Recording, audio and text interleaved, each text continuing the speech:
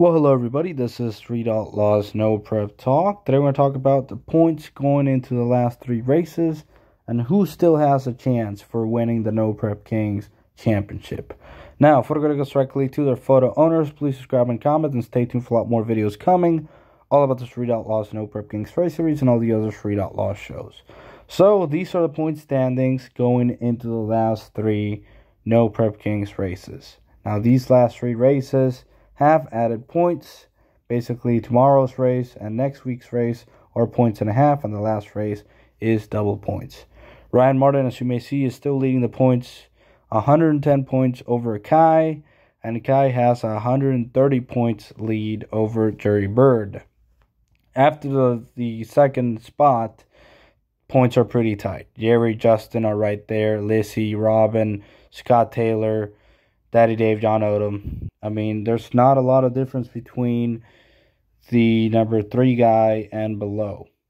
So, this is pretty much, in my personal opinion, a race for the third place. Because I just don't feel like somebody's going to catch Kai or is someone going to catch Ryan. Now, I don't want to be negative, and every time I call the shots before something happens, I am wrong. It has happened a lot.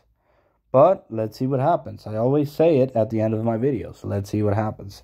Ryan has to slip up in order for somebody in the top 5 to have a chance to win. And he has to slip up a lot. At least 2 out of the 3 races.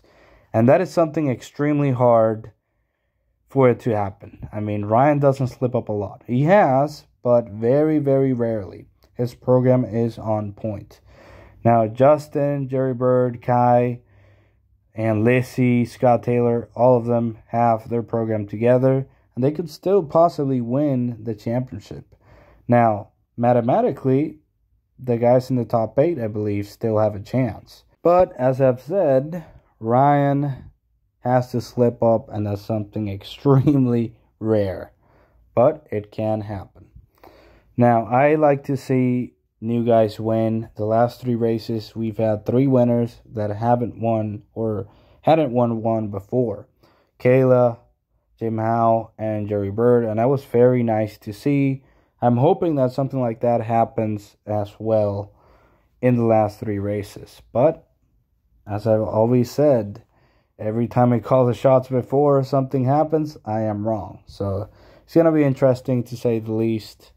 And, these 3 last races, good air, good tracks. The blower cars and Pro Charger cars are going to fly.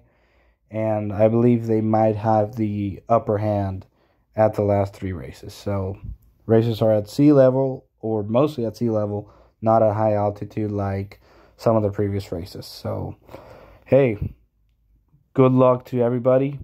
I just want to see a little bit of a shakeup in points. And Kai really has to do good in order to catch Ryan, and Ryan has to slip up. So, again, let's see what happens.